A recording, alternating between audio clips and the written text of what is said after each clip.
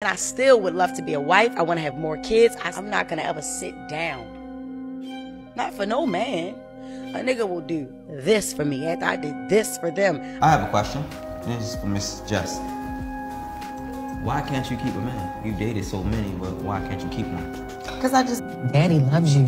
Daddy loves you. Your sisters, your brothers, trying his best. Anything you think I should work on? What you think I should do? The same thing.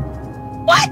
Did you keep the house? Yeah, damn, I kept the house, all the furniture that he put in it, everything. God damn. I go after what if I'm attracted to somebody. You a lioness. I will let you know. Yeah, I'll let you know I'm attracted to you. Like, you look good. You're attractive. I find you attractive. Let me buy you a drink. Or, you know, do you drink? Shit, why we can't do it? Jessica. What? Miss Moore. Let me tell you something. That right there is impressive. Sorry, Cam, but that is not impressive. Not a lot of guys like being approached by women who are aggressive. The first thing they're going to think is that the girl is for the streets. In fellowship, I usually ask the question to my beautiful queens, right? Say, yo, have you ever approached a man? Hell no, I ain't never approaching them. I'm the catch. They need to be approaching. It don't matter how manly that you may be, men still need help. We don't know if you dating somebody or messing with somebody respectfully. So it will help. It's too much to process as a man. So men need help. Most alpha males out there do not have a problem talking to women and interacting with a woman. And 9 times out of 10, not in all situations, an alpha male does not want to be aggressively approached by a woman. Why? It's already a dominant trait, and alpha males do not attract to dominant women. I need to come to Baltimore and just hang out with you. You teaching me like the Baltimore, and then show me like where you used to be homeless and shit, where I see where you grew up from, your block, and you used to work at McDonald's and shit, so show me where you used to work at and everything, and then learn your day. Who told you I was homeless? This is like part of people's success. It makes us feel better. No, it don't make me feel shit. And we had the best house on the block. Don't ever play with me. I'm saying, let's just paint the picture. I say that all the time. I'm like, I was homeless. They be like, tell us your story. I was homeless. Nah, this ain't no Tyler Perry shit. Nah, I never was living in my car. I never did none of that. Not a lot of people want to be known for being a victim or known for being from the hood. So on this side, Jess, you got my props for that. But approaching a man aggressively, nah, I ain't still rocking with you with that one. Even when I was working at McDonald's, stealing out the register, all that. Now, I did all of that now, but nah, I was never, yeah. Did they ever catch you? Absolutely. You beat the case? No, did time. Did you tell them why you was in jail? Did I tell niggas why? I didn't talk to nobody. I better say, don't tell them that. You gotta say something gangster or some shit. I ain't telling niggas shit. They like, why you in? I'm like, and then walk off. How niggas really be scared of you, you don't tell them shit. Or they probably thought you was deaf. Now, these are some new facts. I never knew that she was locked up. So if you ask me, Jess Hilarious is really hood for real. Don't she kind of look like a grown-up sexy red? That's good too, because they never tried me, so they thought I feel like girl jail is different from boy jail. Shit, I seen them beat the shit out of us in there, yeah. And I used to steal from this girl. She used to have a lot of candy in her little locker.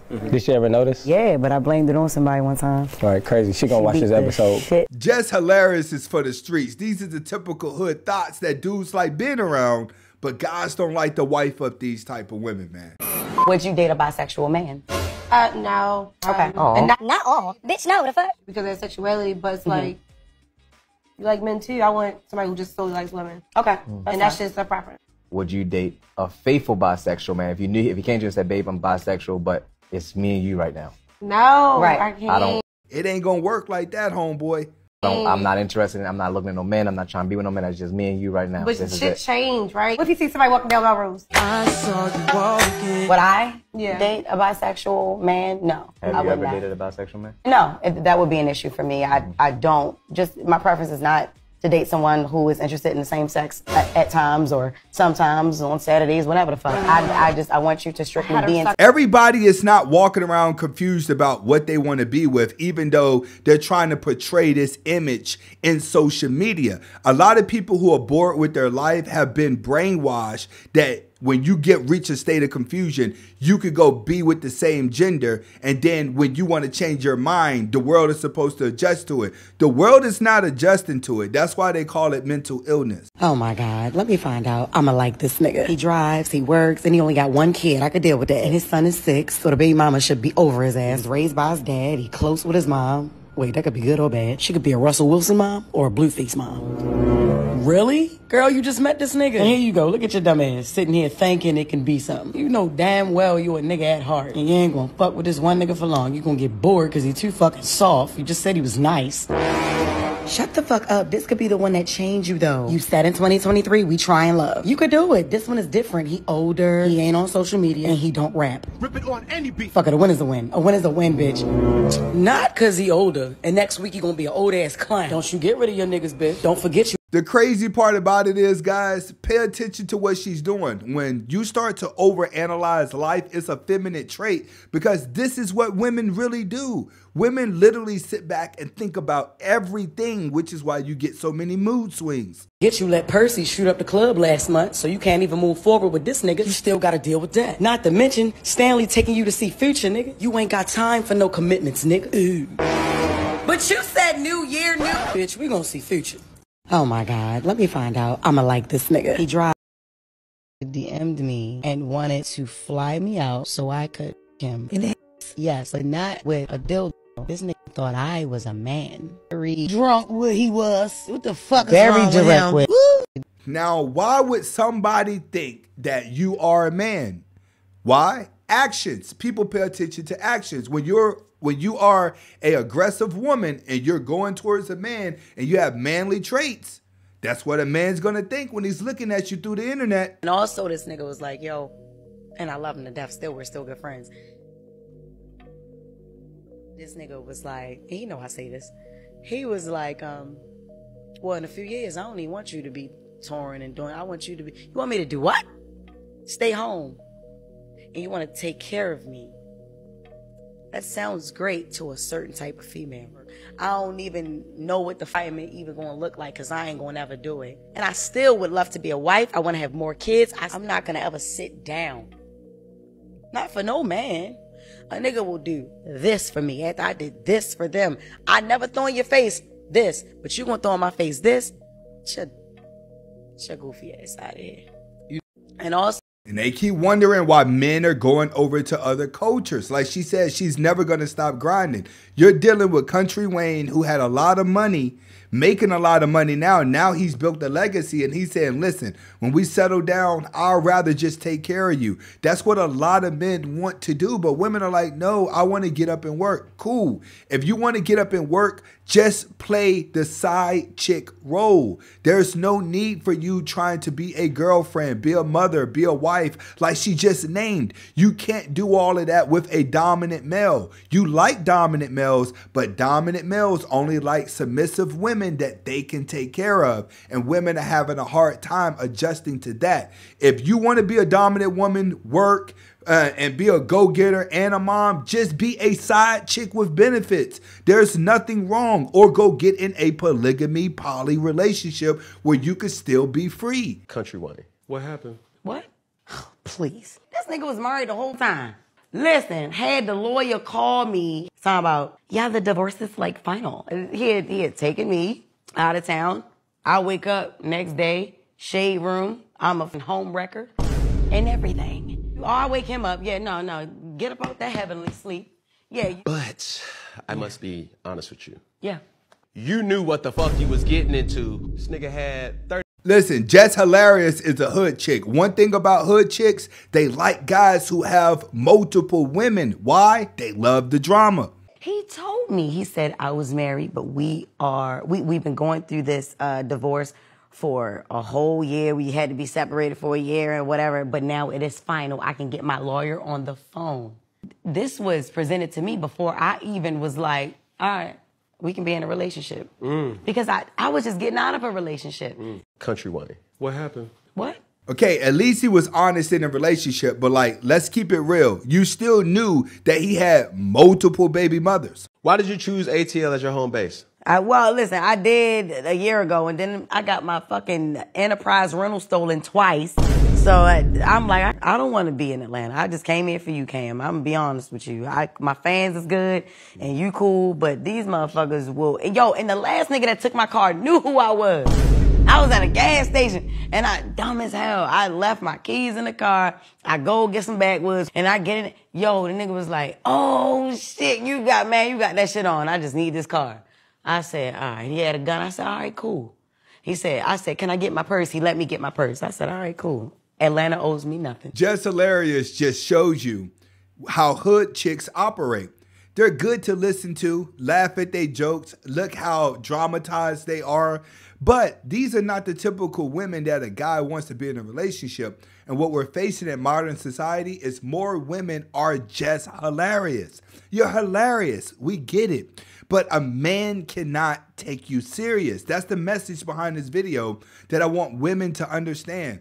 If a guy looks at you as one of the boys, he ain't trying to be the dude that marry you. You got to make a decision of what type of woman you want to be. All women are independent. All women can work. But when you wear it on your sleeve and you make it your dominant nature, a man only sees another man. I have a question. This is for Miss Jess. Why can't you keep a man? You've dated so many, but why can't you keep one?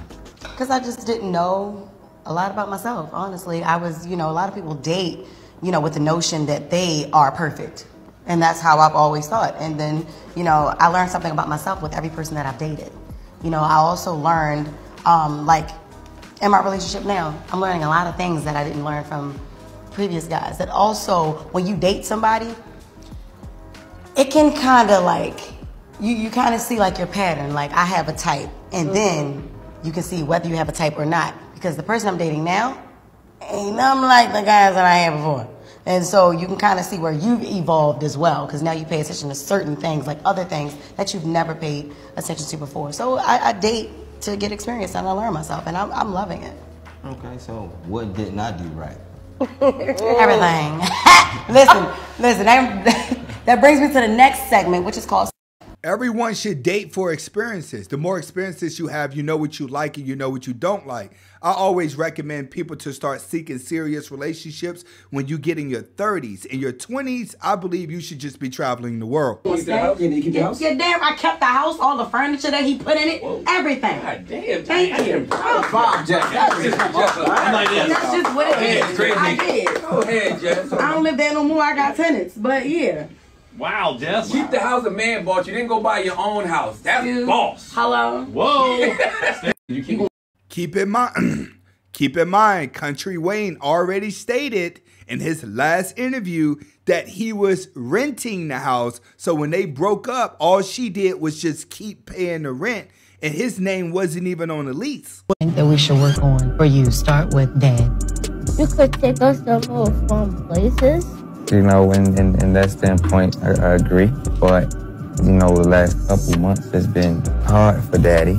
And I try not to let you and your sister see that. Things is going to get better. And you and your siblings we can't get back to our normal. I think that we should work on for you. Start with Dad. You could take us to more fun places. In that standpoint, I agree. But, the last couple months has been hard for Daddy. And I try not to let you and your sister see that. Things is going to get better. And you and your siblings we can't get back to our normal lives. Instead of telling you no, I just try to brush it off. Because I don't like telling y'all no. But it's times that Daddy don't have it. And I can't afford it. But his baby moms is just hilarious. Just hilarious. You got some of that money, man. You shouldn't be having your baby dad out here crying on camera because he can't pay any rent while you get to travel the world. You got to work together. You're making your own son look bad in front of his father. All of y'all at once. But try. Yeah. And it's gonna be back. No. Look at that. You don't want to be doing this type of stuff in front of his father. He's going to be looking at his father like his father's a loser. It's gonna be back. Oh, y'all. Yeah, definitely. Yeah. This is good, babe. This is really good. I'm glad. That's why I told you talk to Dad. You can talk to your father. Daddy loves you. Daddy loves you. Your sisters, your brothers, trying his best. Anything you think I should work on? What you think I should do? The same thing? What? I think that we should work on. You can see at least her son was honest with her, letting her know you're not perfect either.